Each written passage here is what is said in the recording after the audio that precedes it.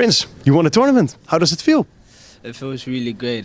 Winning one of the biggest tournaments in the world feels really amazing, and I think we really worked for it. And if you work for something, of course, it should feel amazing. And the team and everyone feels really good right now, so it's perfect. And how did you experience the whole tournament?